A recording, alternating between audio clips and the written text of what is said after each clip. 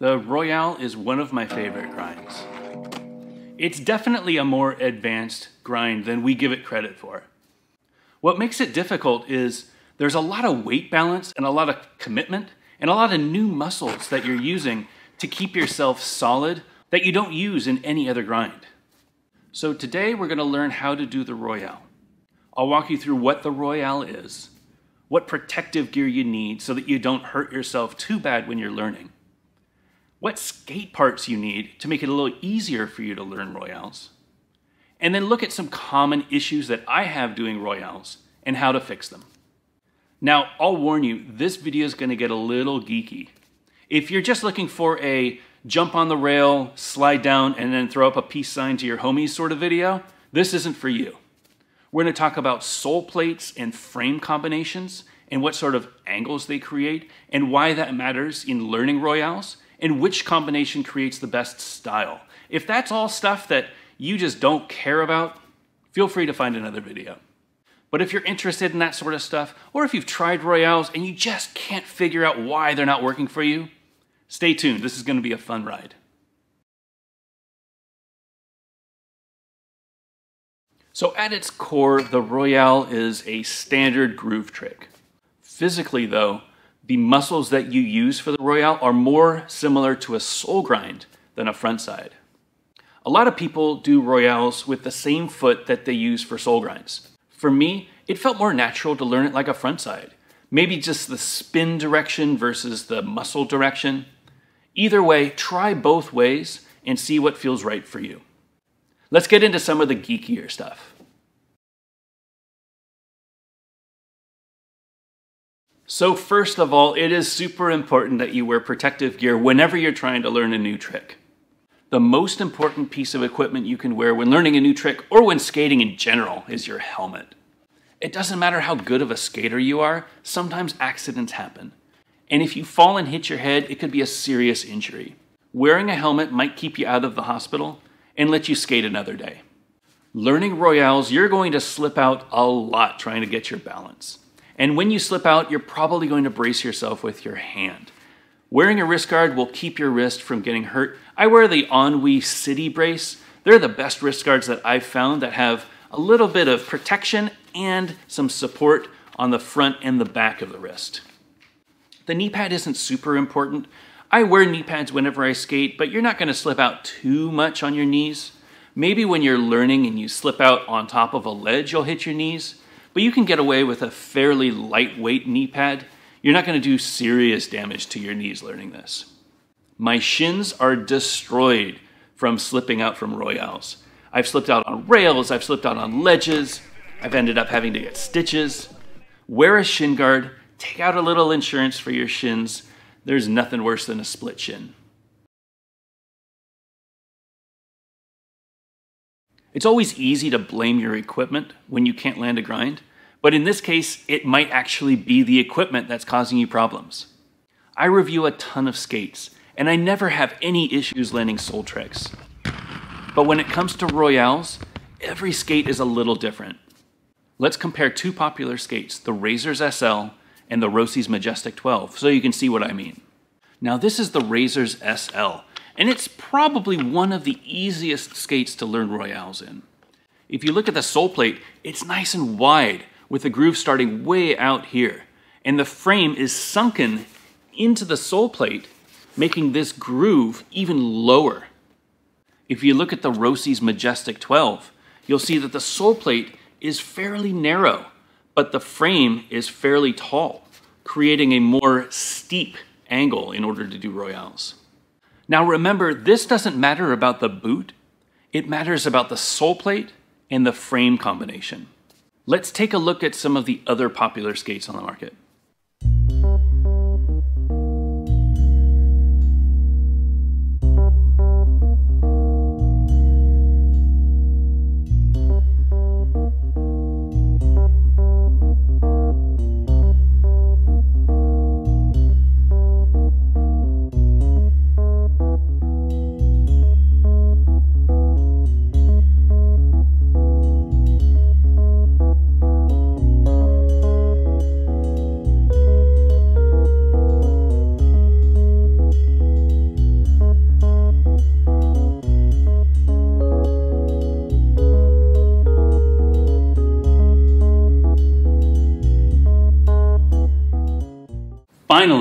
comes to gear, we need to talk about cuffs. Now, a proper Royale, you don't bend your ankles much at all. It's all in the knees. But when you're learning, it's okay to cheat a little bit, push your weight down, and get a little bit of extra wiggle out of that cuff. A stiffer cuff is going to be more difficult to learn Royales on than a squishy cuff. The USD sway typically has a fairly squishy cuff. And what that means is instead of using only your knees to get low, you can push down a little bit on this boot and push the sole plate down to the object. On the other end of the spectrum is the adapt. The cuff is part of the boot and it is super stiff, which means you're not going to be able to cheat with your ankles. You're going to have to earn every Royale by bending your legs and getting really low. So let's learn how to do a Royale. Today I'm going to be skating the adapt sole plates with a 50-50 prime frame. This combination works really well for the way that I do Royales. I can squat down and I feel like I'm getting really low, but I don't have to overcommit and risk slipping out. Now, a Royale is one of the harder tricks to do on a low object, like a practice rail or a curb. I always like to recommend people try it on something about 12 to 14 inches tall. For me, that's enough height that I can pick up my feet and squat down without lowering my body to squat down. I usually recommend people learn new grinds on ledges instead of rails. It's just a little bit safer. You've got the whole top area to catch yourself. If you can find a box like this with raised coping, that's the best situation. Where a lot of people screw up learning Royales is they think about them as a front side. And it totally makes sense. You know, a front side, you're on your inside edges. And on a Royale, you've still got your inside edge. This foot doesn't change, but you go to your outside edge on your back foot. The problem is the weight distribution is completely different for a front side versus a Royale. So a Royale is more like a sole grind than it is a front side. So when you're jumping on a rail doing a front side, you're going to lead with your front foot and your back foot is going to trail. If you're doing a sole grind, you're going to lead with your sole foot and your front foot is just kind of there for balance. Now a Royale is very similar to this stance. All of your weight is on this back foot, maybe 20% of your weight is on the front foot, and this is the leg that's doing all of the work. So I always like to teach the Royale by the stance first. You're going to land in that pose, that stance, on the object. And if you can always lock on with that stance perfectly, you're never going to get wheel bite. You're never going to have an issue. You'll be able to do Royales with a flat setup. Doesn't matter what you've got. Land that stance perfectly and you'll lock on properly. Now the way to learn the Royale stance, start with your legs about shoulder width apart. And instead of just twisting yourself over like this, as you can see, if you do that, you start tilting back and your center of gravity is all the way in the back, you're going to slip out. And that's where you end up bracing yourself with your hand or ending up slipping out and getting your shin. Instead, think push this front foot out a little bit further. So you want to stay centered, just like you're standing with your shoulder length apart. Stay centered and push that front foot out as your foot gets lower. It can be a difficult position to get yourself into, so make sure that you stretch your quads, stretch your hamstrings, get loose so that you can get really flexible. Feet shoulder length apart, keep that center of gravity centered, keep your head above that middle section, and push that front foot out. You want to create a C with your body. So this foot is a C. This foot is a C. Again, shoulder length apart, keep your center of gravity over that middle. Don't move your back foot, just twist it. Take the front foot, push it out, and try to compensate. Try to balance as long as you can. It's actually really hard to do, but it works those muscles that you're going to need for doing Royales. When you're approaching the object, you want to go kind of parallel, but a little bit into it. You don't want to jump over to it. You want to jump and then land. Now before you jump on, I always like to try stalling on the ground just to get my head into how I'm going to do this. So I'm going to do the same approach. Instead of jumping on the object, I'm just going to jump next to it, focusing on front foot ahead, keeping my center of gravity between my feet and push that front foot as far ahead as I can.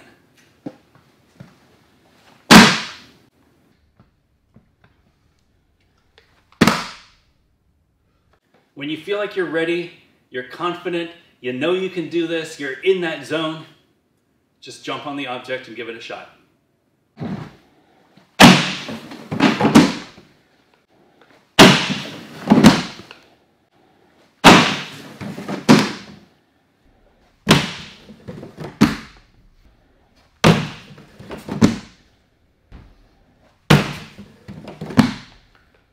All right, so a few common issues that I run into when I'm doing Royales.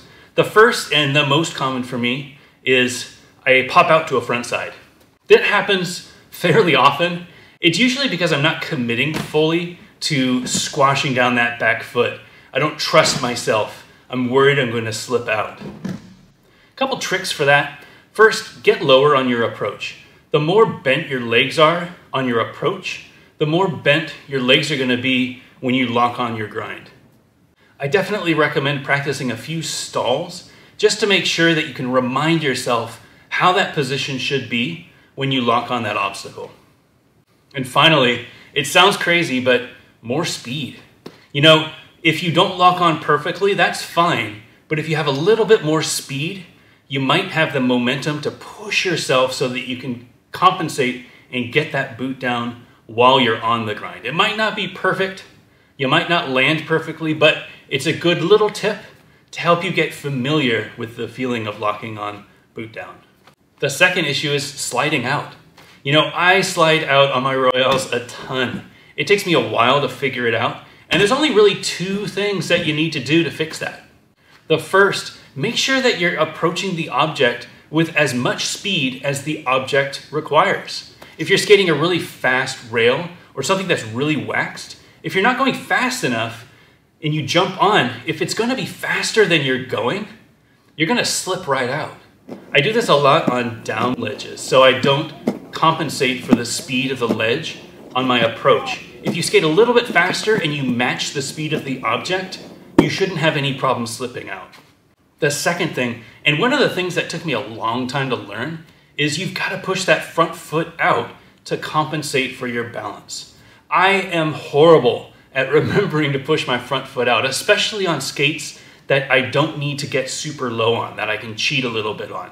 Pushing that front foot out will allow your back leg to bend more while keeping your center of balance over your body where it should be. That way you won't slip out. If you just try to bend your back leg more, what's probably going to happen is your back foot is going to end up in front of your center of balance and you'll slip out.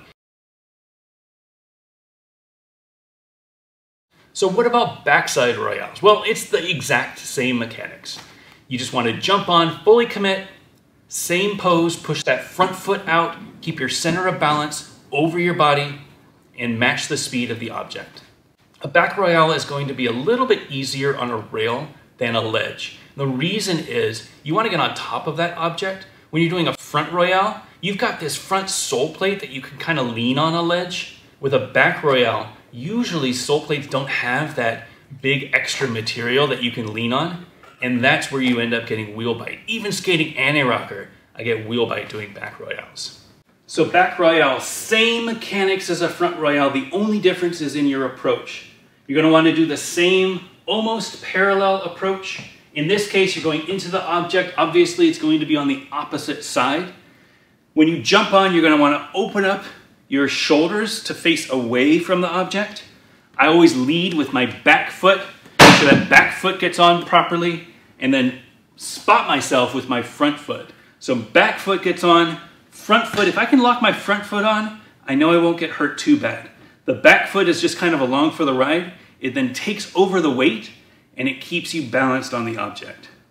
Before learning them, always do the approach, always do the jump and stall, just to make sure that you got it in your head what you want to do, and then just send it.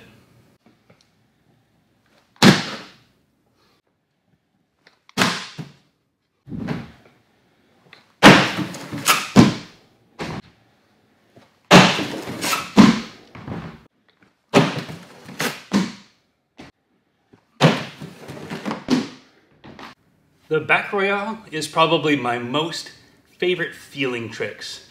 When you can lock on, it's really like surfing in the barrel, like Mitchell Guzman. Just get down there, get yourself set. It's an incredible feeling. So when I'm doing back Royale, I don't slip out very much. If anything, I'll pop to a backside more than I'll slip out. And I think that's because I'm always thinking, I don't want to slip out, push this front foot out as far as I can so that I can compensate for slipping out.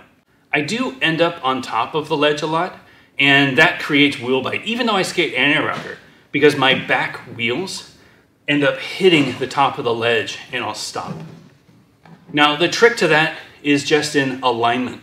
So when you're coming up to the ledge, go a little bit more parallel. If anything, a back Royale might be a little bit more parallel than a front Royale. You don't want to jump on top of the ledge as much. You want to jump just on the edge and keep your weight off, but keep your sole plates on. It's a really weird balance. Very subtle difference from a front Royale, but that should help you keep from getting wheel bite like I do. The other issue that I have when doing back Royales is my back foot sometimes catches up to my front foot. So it's like I'm doing a backslide and my front foot is just kind of along for the ride. I think that's because of matching the speed of the object. So if the object is fast, I need to skate a little bit faster and push that front foot out more. My front foot gets a little lazy because my back foot is doing almost all of the work. I need to focus on pushing that front foot out, keeping it locked on the object, and keep it far away so that that back foot stays where it needs to and it doesn't try to meet up with my front foot. So now you know everything I know about learning the Royale. This took me a few years of skating, and I don't skate that often, but it took a long time. Don't beat yourself up if this is a hard trick for you. I hope you enjoyed this video. As always, I value your feedback, so if there's anything that I could have done differently or ways that I could improve this video, please let me know in the comments.